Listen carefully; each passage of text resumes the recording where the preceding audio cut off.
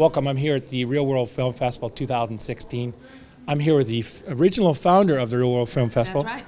Tonya Williams. That's right, founder and still president. Thank you so much for your time. Tonya, I want to take you back to when you first founded the Reelworld Film Festival. Talk about some struggles that you went through, some obstacles too. Yeah, absolutely. We're talking 16 years ago, and I've been working in the entertainment industry now for 40 years.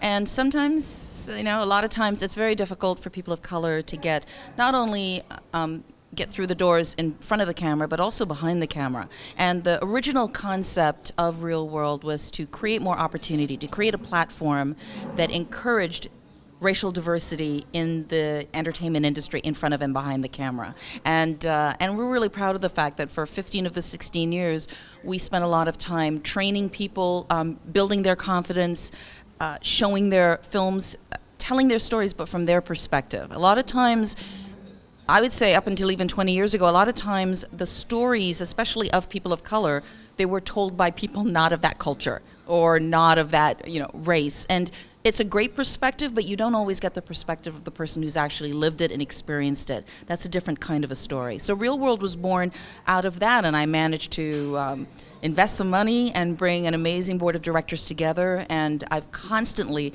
found great talent, and I mean talent of running film festivals, and I've brought on people over the years and to help push this agenda forward. Along the years, what did you find in regards to, was there any resistance in any way coming from within Toronto? Yeah, I would say there was a lot of resistance because I'm always fighting a twofold fight. One fight is I'm a person of color, and another fight is I'm a woman. And women starting any kind of businesses know exactly the hurdles you always have to go through. You're always proving yourself in some way, and there's always someone trying to overshadow or usurp what you've done, and I'm not quite sure what that is. I find a lot of men lack the confidence to have either women be their bosses or have women work for them and understand that they have as much to bring to the table. So there were the both things. Funding was very difficult to begin with because a lot of the funding, especially the government funding in Canada, they like to help you when you already have a proven track record. So for the first 3 years, they were waiting to see our track record. So it was always a scramble the first 3 years trying to get funding together. Sponsors, you always need to be positioning as much as they want to support your efforts, how does it benefit them? So you have to be thinking about those things at the same time. And then finding the right team, finding the right people, it's always difficult. Sometimes I say, some people want to work at a film festival or volunteer at a film festival because they think it's the easy credit in the way that you would at, take gym in school.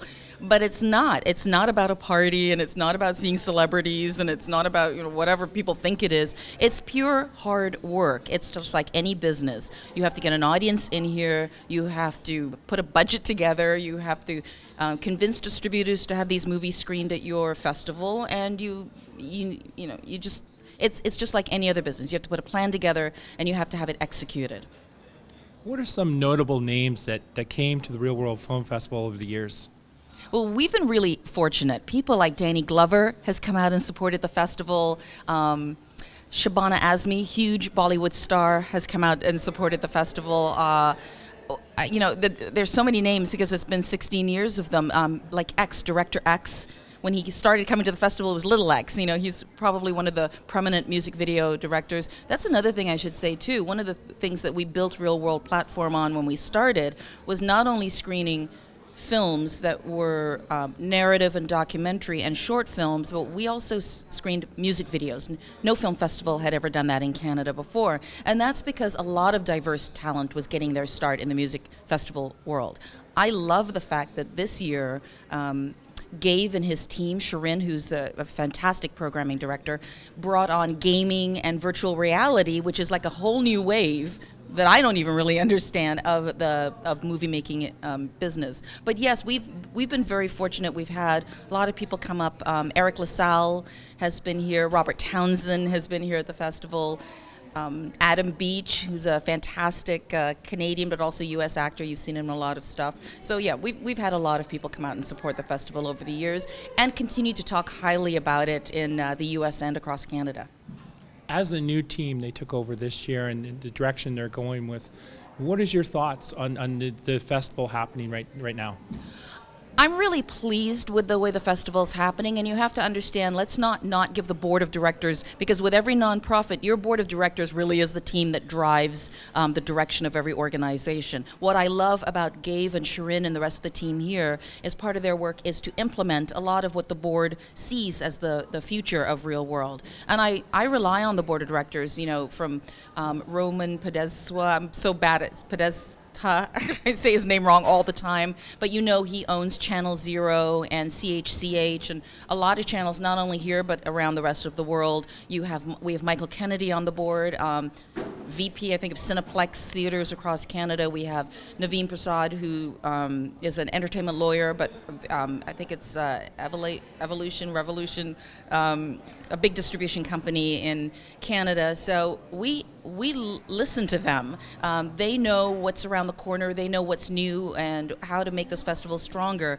So that's definitely, your team is always going to be the staff who are implementing things, your board of director who's shaping the direction, and I just love that I get to see it and be still a part of it. You know, I'm still involved with the staff. I'm still very much involved with the board of directors. So it's still very much stuff that I think is really great for this festival. Well, you're holding the magazine right now. Yes, our program guide for this year. It's fantastic. And what I want you to share about is direction that the Real World Film Festival is going to in the future. Yes. You know, what is your thoughts? What direction you want to go to?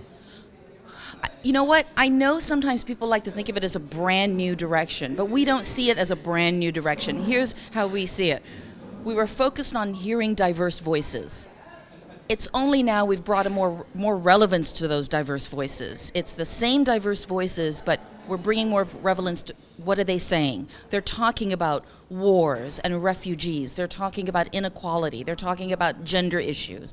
They're talking about, so we're just focused more now on the message that these diverse voices have to say, as opposed to just saying, the festival is about diverse voices. Now we're honing it more. These diverse voices have unique experiences, and we're giving them a platform to express it. And to express it with a desire for social change, which is even stronger. So you don't want just a movie out there. You actually want a movie that goes out there and starts people thinking about how can we make these changes, whether it's political changes and advocacy for certain groups. And that's the power of film and television, is it's taking it to the next level now. It's not just entertainment that you sit back and just let wash over you. You now have a tool that you can use to affect the change, to see the world in the way that you really want to see it. Well, thank you so much for your time there, Tonya. Thank you. It's been a pleasure, and it's great to see you guys at it again. You support us all the time. Thank you.